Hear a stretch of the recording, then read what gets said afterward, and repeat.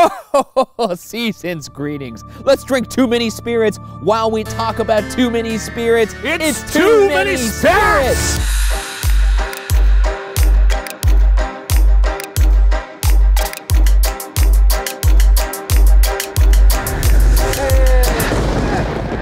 This is a show where we drink our drinks and review your scary holiday horror stories. We're filming 4 episodes of this show all tonight, so right now we're a little out of it. By the next episode, we're gonna be hammered if we're not already. As always, we'll be enjoying a tasty beverage from our cocktail maestro, Stephen Lim. Stephen, what are we drinking? We got a good one. Brought to you by one of the members of our Patreon community, Kath. Are you guys ready for this? I guess so. I guess so, yeah. They named it the Ghost of Hangovers. Ah! That's good. That's good. You can make this at home, it's very easy. It's 5 ingredients, all right? First up, 3 ounces of pineapple juice. Stephen, right? now's a good time to point out how shimmery your outfit Yeah, look, looks. you're just shining in the moonlight. Is that am I shimmying right? Shimmering. Am I shimmering? Yeah, shimmering while Show us shimmying. those shoes, by the way. Can you get one up here? Whoop. Okay, all no, right. you gotta. You're showing us the bottoms of the shoe. You gotta Yeah, show we us want to the, see the little jingle bells. the way this is framed. Looks really like it's like a nude shoot where the cups are covering your dong.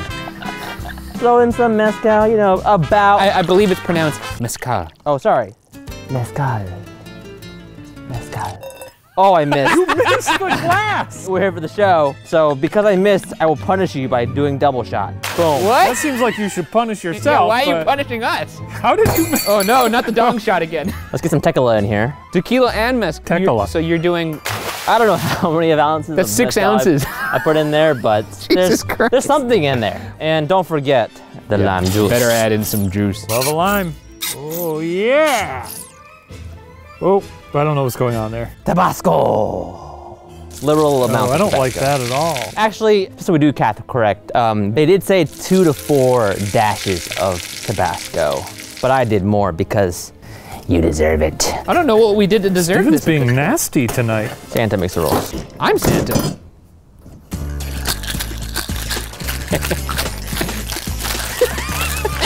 That is the Ghost of Hangover Past. Enjoy. Hey, elf boy, bring me my drink. Okay. Ooh. What the fuck? I am the Ghost of Hangover Past. Oh, this is the one from Calf. Oh, I am delivered by Kath. Oh, Jesus Christ. They instructed you to ghost it up? No, they didn't say anything about that. But. What the fuck?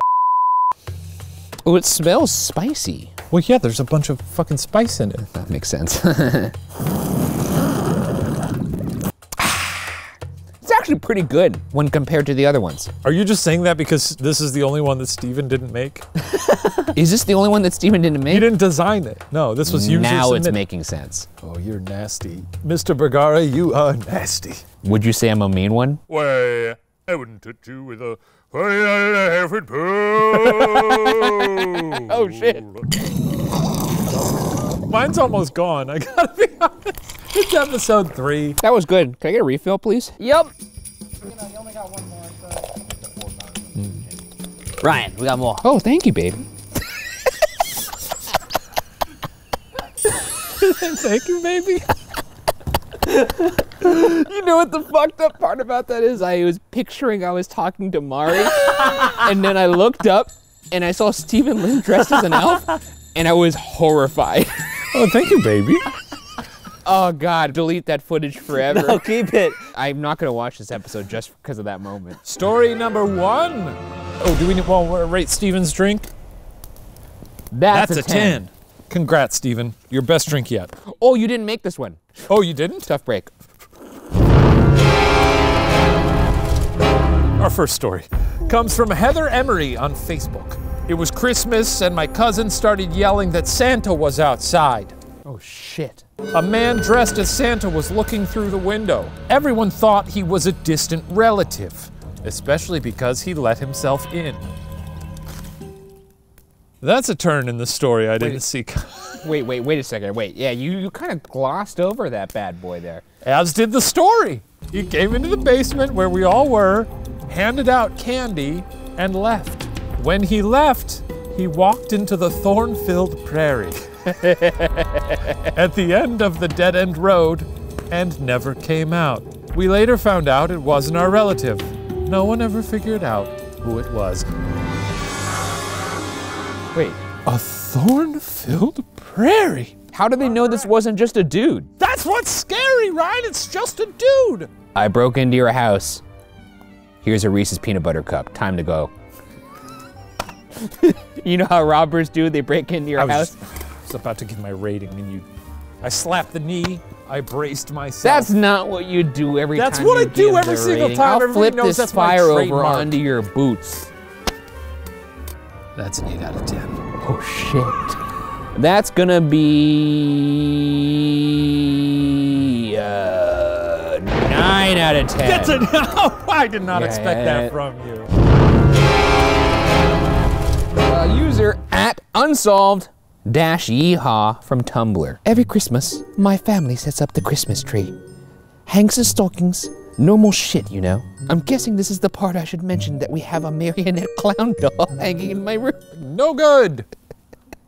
I would have led with that one. Yeah. Oh shit, I didn't even realize the second sentence. So yeah, he's there all the time. We're all a little scared of it. But my sister thinks he protects us from ghosts and shit. Last Christmas, I woke up, presents underneath the tree, and the doll was sitting on the couch, its painted eyes looking straight at me. My sister said she didn't touch it. You know, I had a ventriloquist doll when I was a boy. That scans. What was the doll's name? Friend? I had friends. I had friends. The only friend you had was on strings. Hi, Shane, I want to hang out and play. Did you hear what I said? I said ventriloquist dummy, you piece of shit. All right, sir. Uh-oh, he's doing it. It's time. I didn't do it, Steven. We're a unit, dude. We're a unit. We're not a unit, not when you get nasty. Huh? Stephen Lim? Why me? I'm a sweetie. This, my friends, is the proof of Santa. It's a liquor joke. I'm gonna enjoy this shot with you guys, actually. Wait, really? Cheers to that. Oh wait, fucking this one first. Cheers. Cheers. Which one? Oh, this one. That hurt. Oh, the pickle is nasty. Ooh, the pickle is great. I gotta pee again, bro. Too bad. I'm gonna go pee behind the shed. You can't. Wait, really? I do it all the time. It'll be quicker for me to do that than to go in the bathroom. We could do that. It needs to stay in the episode that it came down to it, and Ryan almost peed behind the shed. Marionette story. Yeah, You let's have a rate- dog now. What? Your dog appeared. I don't have a dog. Okay. I'm gonna give it 2 out of 10. Look, I just was not moved by it. I'm gonna give that one a 7 out of 10 spirits because I felt like it was very good. Next story. This is from, Ryan, this is from Boobs69. Wait, hold on.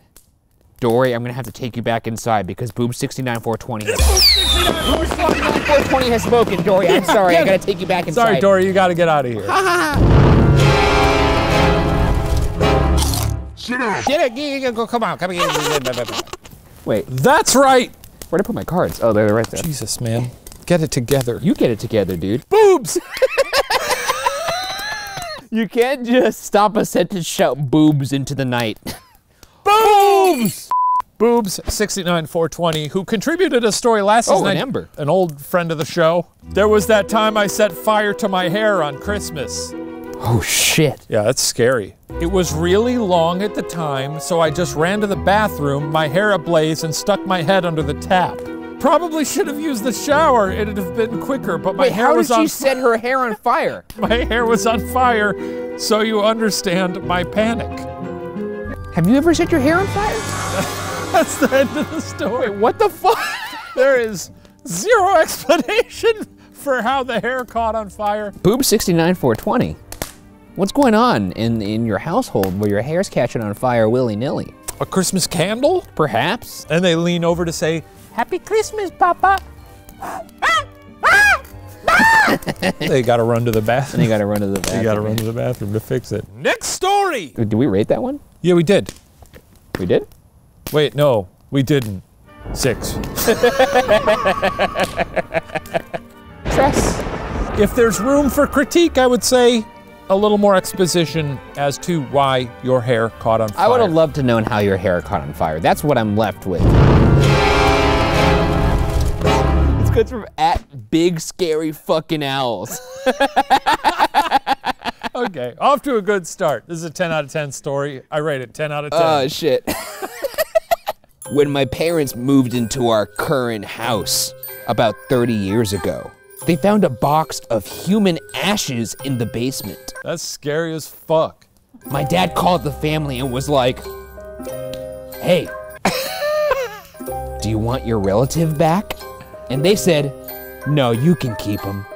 We usually just have the box on our enclosed porch that nobody uses, but we always bring them out for the holidays and put the dude on the mantle. The dude! What the fuck, dude? You know what? I said 10 out of 10. I stand by it as a 10 out of 10 story, 10 out of 10. I was sort of pleasantly delighted that they took this person in as their own. This could have been a monster. But what are you doing? Maybe bury him in a forest somewhere. You know, if it was like a serial killer, well, we threw you in a forest, eat shit. But if it's a nice person whose maybe family was just shitty, hey, a forest. Ain't that nice? No, but what if we're talking ghost theory here? What does that even mean? I'm glad you asked. Oh, Jesus Christ. Sometimes when someone dies a violent death or a death that's unsolved, all that spirit needs to be released is a proper burial and the truth to be out. And your answer is throw it in a forest or something. If they don't do that, but they set me on the mantle for Christmas every year, that's chill. I'm stuck here in eternal purgatory, but I get to sit next to a funny little nutcracker and chill during the holidays when they got all the twinkly little lights up. Sign me up. But imagine sitting next to a Christmas dinner every year and you can't have it. That sounds like torture. I'm just thinking about it and it sounds great. Ham? But you can't have it. It doesn't even matter. I'm happy just thinking about it. I fucking hate ham, dude. Tastes like shit. Sounds like you got bad ham. You know what? I'm gonna give it a, let me think, 10. That's a 10. That's too many spirits. A couple more stories. God. Just look at the power of my fingers. That's crazy. Look how fucked up this is. I was expecting you to have this off by. You know what? I'm gonna do it. Yeah, you just gotta do that. Okay. Next story. Me. This is from IG Will on Instagram. Spent Christmas in the Alpine region of Germany, where Krampus is a popular character. Oh shit. Okay, yeah, just don't. All right. On one night, people dress up as Krampus and run around the city in parades for their amusement and to scare kids. When my father and I walked home from the parade, I stopped to tie my shoe, and my father turned around to me. Then I looked over his shoulder and saw a Krampus standing at the end of the alley. A Krampus? A Krampus! Wait, that makes it seem like they're a species, like a Bigfoot. Were you listening to the fucking story? I literally just said on one night, people dress up as Krampus. Yeah, but you said a Krampus as if it was like a normal, like an actual Krampus. Because this is an event where people dress up as Krampus. Yeah, but you said it in a way that was like an actual... I'm reading the story. I didn't say it like that. Well, delivery left a lot to be desired. That's all I'm gonna say. I stopped to tie my shoe and my father turned... You turded? I stopped to tie my shoe. My father turded in his pants. You threw off my mojo. I stopped to tie my shoe and my father turned around to me. You adjusting your horn as you were trying to gather yours. I'm trying to tell a story about Krampus. Just listen to me. I stopped to tie my shoe and my father turned around to me. Then I looked over his shoulder and saw a Krampus standing at the end of the alley. I told my father, and when he turned around, the Krampus was gone. That's not the end. I looked over my shoulder the whole way home. At night, I dreamed of the Krampus telling me not to tell my parents about him or there would be no gifts for me this Christmas. Maybe it was just my childish imagination. Or not? Landed on your shoulder. And you hit your horn on the way over. Where is it? Is it over there? Where is it? Oh, shit. Whoa! Oh, that was good. That was a nice throw. Impressive. A Krampus visiting you in your dreams? Have you ever dreamed of Krampus? I've never dreamed of Krampus, no. Maybe you will now. I'll let you know tomorrow. 7. 7. I'm gonna give it a 4. 4 spirits out of 10. That's fair. One more from Ryan, then it's time for the box. Oh shit. What's in the box? What's in the box? Here comes from user Jillian Zena from Instagram.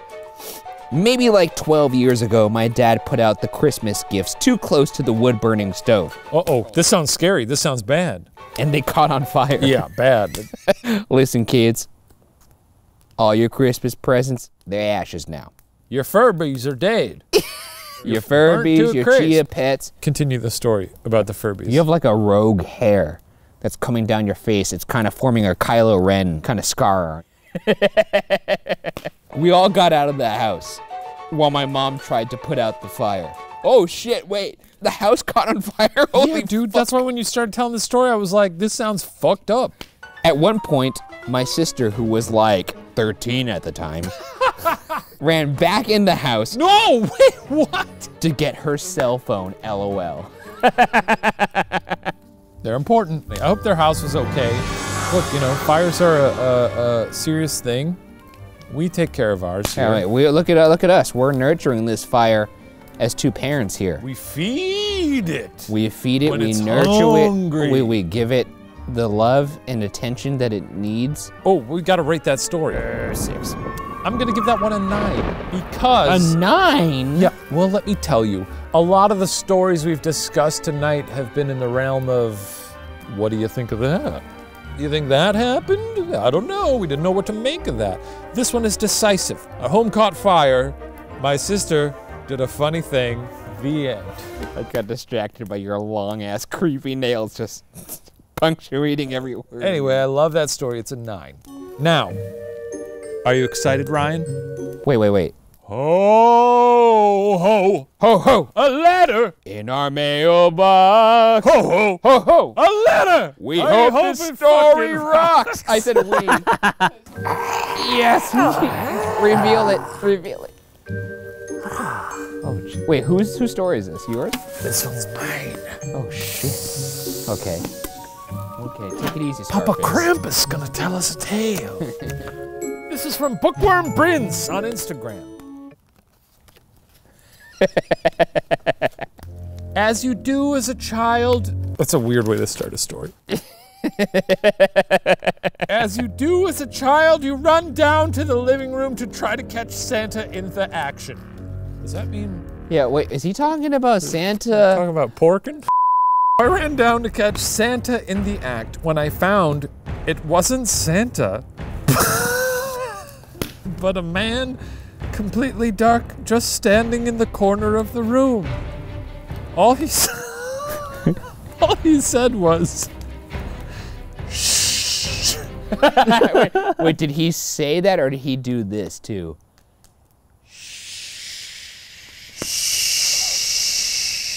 It's Ebony Maw from fucking Avengers. We don't talk about Ebony Maw much, but He says shout it out to Ebony Maw. All he said was, shh, and he disappeared right before my eyes. Holy shit! That's a scary story! The mailbox has blessed us again. Thank you, mailbox. Thank you, mailbox. You never fail us. Mailbox, you never fail me. That's too many. I mean, that's too many spirits. think We it's got too it. many That's spirits. an That's too incredible many story to spirits. end. Don't just. It's too many spirits. Too many spirits. Okay, everybody. We'll see you next week for the thrilling conclusion. Maybe we'll fight each other over the fire. Who knows? It may come to blows. We're not sure. Or ho-ho-hos. Huh? He said it can't make him to blows. Blows or Ho-ho-hos. Yeah, it's a rhyme. That's good. Let's cut. Yeah. What the That's hell is plenty. that?